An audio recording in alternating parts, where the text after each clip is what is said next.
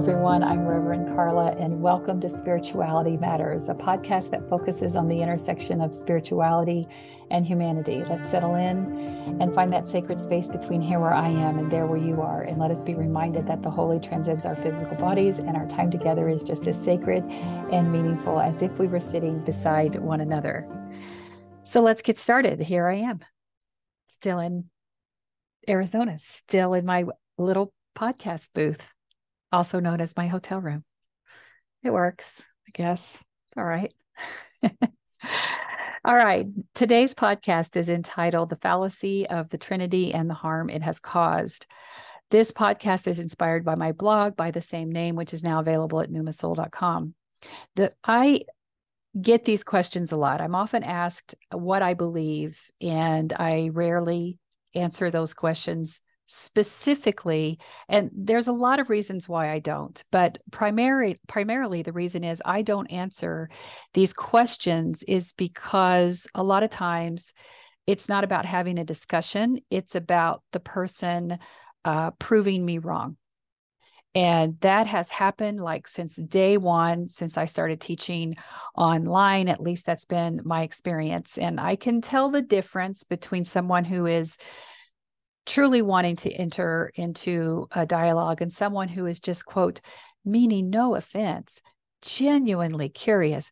Your teachings are so interesting. But the minute I do answer, they are going to come back and slam me with Bible verses, label me a heretic, and just try to exhaust me. I've had people who I've literally gone back and forth 20 times talking to them. And I look back on those times, and this has been several years ago. And I realized that I was still trying to get validation from them. I was entering into these conversations willingly, hoping that they would accept me, when I finally realized that that was never going to happen. And it was the reason I left church in the first place. I just stopped interacting with them because they are inviting me to enter into a conversation where they are creating the rules around it. They are assuming that I'm going to enter into this conversation willingly so they can then filter my beliefs through their belief system and then come out and prove me wrong. I'm not playing that game anymore.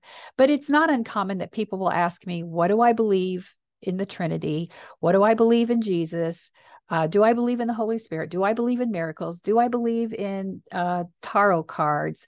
Do I think that psychic mediums really exist? Is there heaven? I mean, all these different things. I answer them when I know that the person asking the question is doing so from a place of true intention, that they're trying to reconcile some of their own work that they're doing on their spiritual journey. But I feel like I need to say this. Anything that I say here is not to mock someone else, what someone else believes. I'm not doing that. I never say I don't believe in faith healings. I never say that I don't believe in the speaking of tongues. I never say that I don't believe in the Holy Spirit, because I think whatever element of spirituality that is available to humanity, it manifests itself in different ways, even in the most homophobic churches. I can't explain what that is. I can't explain that. I know that my last church was incredibly homophobic, even though they will say, oh, we love everyone. No, if you're not officiating same-sex marriages, and if you're not allowing them into leadership, don't tell me you're welcoming. You're homophobic. You're taking your beliefs and you're filtering them through your biblical lens that tells you that being gay is a sin. That is a homophobic position.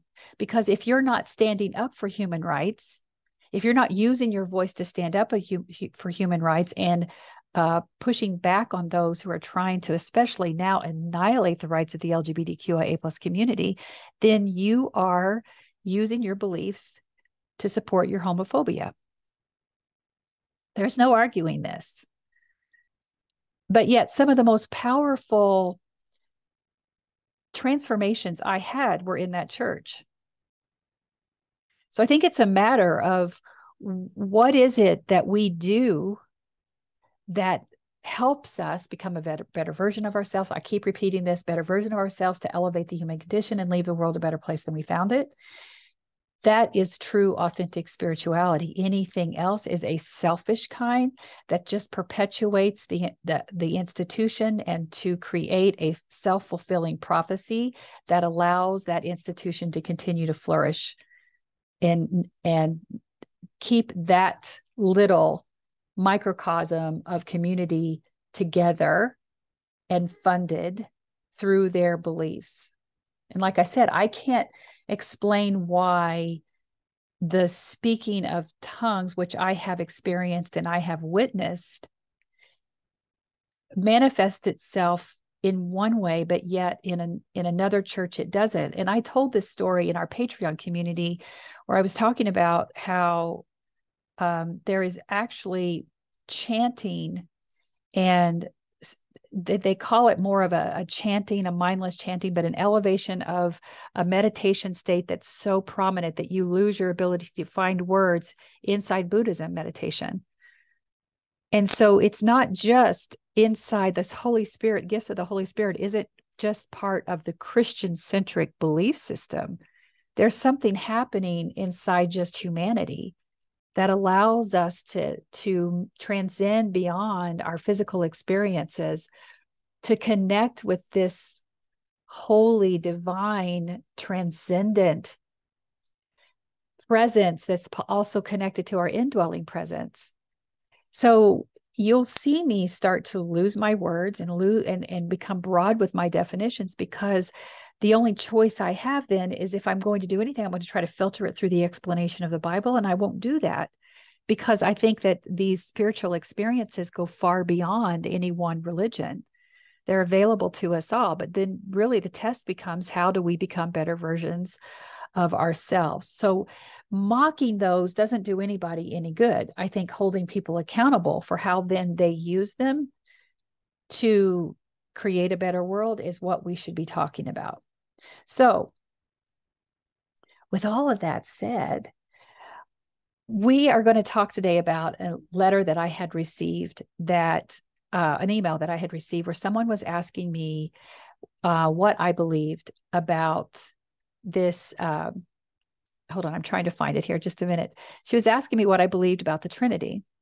And she wrote it, and it was so sweet. She said, "Thank you for the many ways we can explore our deconstruction, as well as understand the ways Christianity continues to oppress the marginalized. Rev Karla, in your deconstruction, are you still a believer in the Trinity, that Jesus is the way to heaven?" And I'm going to share a little bit more about what she wrote in a minute, because I did respond to this in a video, and I expanded on it into a teaching about the Trinity inside Patreon. But I wanted to offer a little bit more here as well, because people struggle with these things and they don't know what to do. You finally come to this point when you are deconstructing your faith and you are just detangling from all your beliefs. You come face to face. One day you will come face to face and you'll go, what am I going to do about Jesus? What do I do with this? Because it can really be a major life and faith crisis, because we were taught that Jesus was supposed to be this constant presence we pray to for and thank him for our presence in our lives, whether it's a parking space or someone in our families healed from cancer, or we find $100 bill at the bottom of our purse. Everything is manifest from this place of believing in Jesus, because we are taught that he literally walks beside us, like literally. We can call on his name and boom, he is there. It doesn't matter that the woman in the wheelchair is at the same parking lot and didn't get that parking space, because, hey, it didn't matter. You're churched and you're spiritual and you're good to go. So thank you, Jesus, and amen. It does create a selfish type of spirituality. It actually affirms that exclusive Christian club that you are found in favor, and other people who sit outside of that are not. Now, so many of us, when we get to this point too, it's very common that you'll start to feel guilty about entering this sacrilegious zone of even considering, what are we going to do about Jesus? Because it just feels wrong. If the lives and teachings of Jesus can't be true, are we throwing everything out with the proverbial bathwater? Are we throwing the baby Jesus out in this bathwater? Are we really going to do that? And I think it's important to say that when you get to this place and you start to feel like, okay, I've entered a sacrilegious space in my deconstructing, honey, you entered that space the minute you started questioning your faith. You entered that space. There's no one that's sitting inside, especially evangelical church, who thinks that you're not a heretic, who thinks that your faith is weak. They cannot believe anything else about you, because then that also challenges their faith. So you might as well go ahead and face this and get the job done, because not doing it is going to leave you bound to some things that are going to limit how you show up in the world and how you're able to reclaim your spirituality. So let's just go all in, because the alternative is to just stay stagnant, or you could go back to church where you will be, your church friends will happily remind you that you need to recommit and resubmit and stop questioning. Just put your spirituality on autopilot and sit back down in the church pews and be quiet. Not for me. No, thank you. So here we are. It's time that we face what we believe about Jesus. Now, some might say, no, I'm not doing it. I'm done with it all. Because if what I believe about Jesus isn't real, then what part of my life is real? And they will just quit what they're doing. And a lot of that comes from this place of duality, where we were taught in our lives, either it's this way or it's the highway. Either you believe this or you're going to hell. Either you believe that Jesus resurrection or you're going to hell. Either you believe that Jesus is the Son of God and you accept him as your Lord, Savior, or you're going to hell. This duality thinking serves a patriarchal religious structure, because if you're indoctrinated in it, then you have to go all in, rejecting anything else out there, including your neighbor, and saying, well, I like them. They're good. And I like it that they always have better available for me when I ask, but too bad they're going to hell when Jesus comes back. And you're okay with it. You learn that is the way that you're supposed to live. But there is another way to live. Non-duality tells us that we can look for another option that says, non-duality says, let's look at this table of humanity and say, at what point did certain people decide that they were the gatekeeper of it? That they got to decide who gets to have seat at these tables, and then block it from other people who don't get to sit there. When you look at it from that kind of perspective, it's ridiculous to think that anybody thinks that they're the gatekeeper of it. But somehow Christianity has extended far beyond that. And it started early with its marriage to power, to political power. So you start to see this. So even if your Bible tells you differently, even if what you're feeling as you're trying to work through this, and you're saying, oh, I've always believed that Jesus is the Son of God and that the Father, Son, and Holy Ghost are the Trinity. And now what am I doing? Why am I even doing this? As I said in the last podcast, you have to trust the journey, because if we remember this duality, most of our indoctrination was taught to us in duality. Duality serves to separate and exclude. Non-duality serves to expand and invite. That's the difference. Where do you want to live? Instead of getting down into just the granular and say, but this, what about this belief? What about this first? No, where do you want to live? And if you want to live in non-duality and you want to move towards that, then choose that path and move towards it. Because how can duality be true? How can humanity survive in either or? It can't. It's how we build these systems of oppression that ensure that only the powerful will remain in power. So we move towards non-duality, which means that we can safely and respectfully look about what we believe about Jesus. It means that we can discover a new way of understanding Jesus outside our religious heritage. And it means that we take into context the historical, societal, and religious structures of that time to see what these writers were trying to tell us about Jesus that could point us to what they knew at the time and what they thought where we were going as a collective humanity. And what happens when we do that? Well, we discover that the Trinity is not a part of the Bible. It was not a part of the original Christianity. Paul never spoke of it. It's not part of Paul's theology. Yes, the Paul, where most Christians build their theology, their ideology and values around them, the ones that tell me that I don't have the right to preach. That Paul never talked about the trilogy. I'm sorry, the Trinity. Trilogy. Maybe there's a book out there or two after that. One of my heroes is Bishop John Shelby Spong, and here's what he had to say about the Trinity. Quote, "The Trinity is a human definition of God. The Trinity is not a description of God. It is rather a description of the human experience of God couched in the language of 4th century Greek-speaking Europe," end quote. So it's a description of the human experience of God. So a human experience of God would show that the humans were trying to reconcile this deity, this deification of Jesus. And the only way they saw that being together is if they could trinitize, if you will, him with God, the Son, and the Holy Spirit.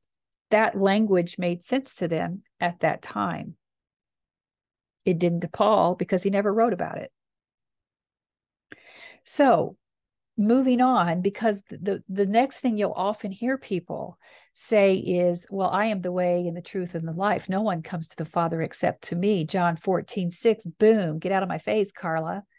Well, yeah, that verse has been used a lot to justify the exclusive Christian club that unless you're doing this, ain't nobody else going to get in here because, hey, we're morally and spiritually superior than everybody else. And we're going to let you know when we come into Waffle House with our Jesus pen flashing, and we're going to sit there and we won't tip. We might give you a Jesus coupon at the end because, this is the worldly side of things. We don't have to be a part of that. And tipping is part of that.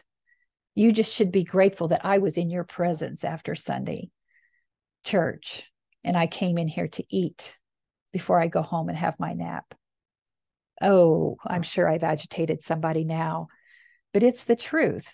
Look at the article that talks about how people are embarrassed to be associated with so many Christians who don't tip well as part of their faith.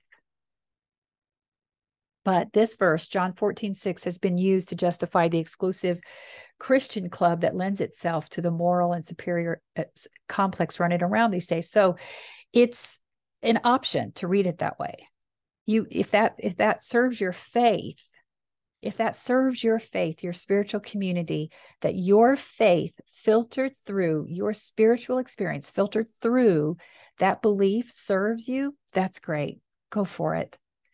The problem becomes when you believe that, and because you believe that, you have the right to weaponize that belief and suppress other people's rights. Then that becomes religious oppression. That's what we're pushing back on. If that serves you, that's fine. But it doesn't mean it serves the entirety of humanity.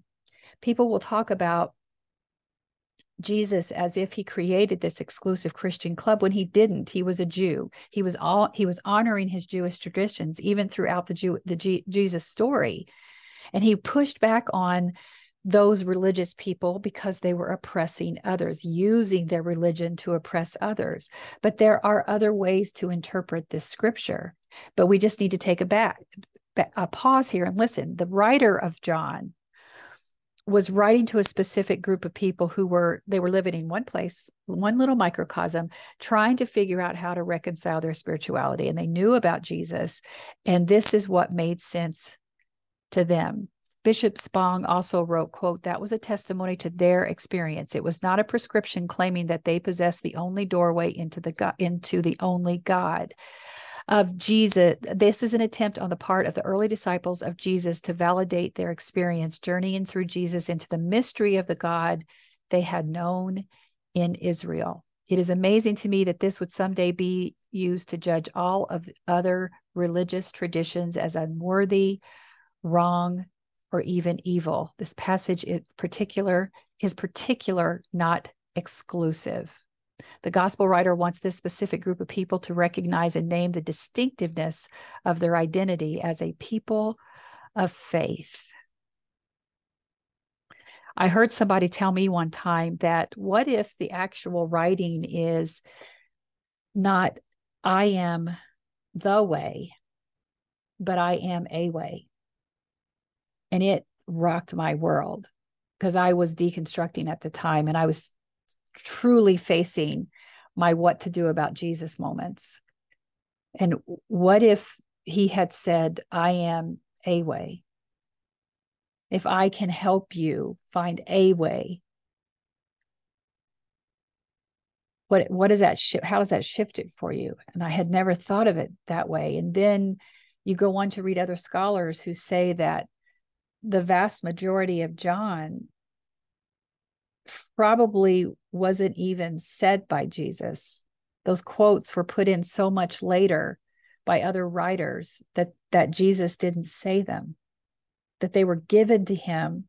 Those words were given to him and attributed to him by other people who were trying to reconcile the Jesus narrative into the burgeoning Christian movement. So it served them to have that as part of their story. Now, I know some of you are hearing this and saying, "That's heretical." Is it? Is it? Isn't our entire spiritual experience about questioning and doubting and moving closer to the experience of the divine instead of meddling into things that we cannot prove? Just as soon as I say something like that, someone's going to throw a scholar from me from Dallas Theological Seminary and tell me, like, "You're wrong. That's not what they say." And I refuse to do that. But there are many scholars out there who believe that those words were never spoken by Jesus. So what do we do with that? Why do we have to hang on to these words that create this exclusive Christian club? Again, talking about duality and non-duality. Why do we have to have that? Why can't we continue to be inspired by the words that we are sure he said, or think he said, or even just the presence of, or the movement that was created around this person whose life impacted so much that it literally changed world history? Why can't we figure out ways that would just connect us with this indwelling presence and learn that our spirituality is better served to live in the curious, and figure out ways to create a table of humanity that serves us all, instead of trying to weaponize all that we believe that continue to just hack division between us? It's not served anybody. It's no longer sustainable. And I believe that the Gen Zers and beyond that, younger than that, are done with it. They're done with anything that has anything to do with patriarchy. It used to terrify me to think about what Bishop Spong wrote in his book, Christianity Must Change or Die. But I believe it now. Because having a chokehold on these kinds of beliefs because it's God's way is going to be proven wrong. That we evolve beyond religious traditions and practices. It's a given that we do. Don't forget that Christianity was entrenched in Nazism at a time. Christianity was used to justify slavery here in America. Thankfully, those movements did not make it. They did not survive. That part of Christianity died. It got cut off. Yes, are elements of it still living, and we're seeing it show up in racist people like Marjorie Taylor Greene and Ron DeSantis? Absolutely. But it's up to us to meet this tension and say, I refuse to have my faith weaponized by what you're doing, by creating this homophobic, transphobic, racist society based on your belief that isn't even close to the true teachings of Jesus. There's never a time where you can justify using it. And history has proven that time and time again, that level of bigotry cannot survive. And I'm sorry that it took me so long to awaken my eyes to it, because I'm clearly a boomer, but I will do whatever I can to leave this earth a better place than what I found it, and my contributions to the harm I caused when I was indoctrinated into this belief system. I don't even know where I am in what I said. Jenny wrote a little bit about what she had believed, and she said that she believed that God was a source of energy for her, and I believe in the divine living within each of us. And I can tell you that this is a beautiful example of what it looks like to deconstruct from those indoctrinated beliefs, reach back into your religious heritage and reconnect with the things that still inspire you without weaponizing them. Jenny just modeled that for you. I have that video on my feed in TikTok. You can also find that teaching in Patreon. But I just want you to know this: it is never either believe this or go to hell. There is always another option. And with time, we can learn discernment and the guidance of this when we have wise teachers that we're listening to, and you are willing to sit in the discomfort with those indoctrinated beliefs that you have inside you, and you're willing to look at them. That's how we reclaim our spirituality. That's how we release those biases and prejudices. And that's how we go back and see the harm that some of them have done when we have entrenched ourselves in such a rigid dogma that we refuse to see the humanity in other people. We're more focused on being seen as part of this exclusive club instead of our faith showing how we should invite the world to our table. And blessed be. Now, I did put a footnote on the blog that says, in the dual, when I was talking about duality, I said, believe this or go to hell. I no longer believe in the literal hell either. Just going to put that out there. And I can teach about that sometime if you'd like to hear it. Okay, beloveds, thank you for listening. You can watch the uncut version of today's episode on my YouTube channel, Spirituality Matters with Rev Karla. Check out my Patreon to access unique opportunities, including bonus content, live Q&A sessions, and support from a community of spiritual, but not religious souls like yourself. Coming soon, we'll be expanding and adding additional tiers to create a spiritual community like no other. You can always connect with me on Facebook, Instagram, and TikTok, and on our websites at revkarla.com and numasoul.com. And now, beloveds, I'm honored to be in this space with you. I pray you received something. I know I did, because the teacher teaches what she needs to hear. And now, beloveds, go in peace and be at peace. Go in love and may you be loved. Go and know that others are on this journey with you, and you are not alone. You are seen and deeply and unconditionally loved just the way you are. Blessings on your week, and I'll see you soon. Bye for now.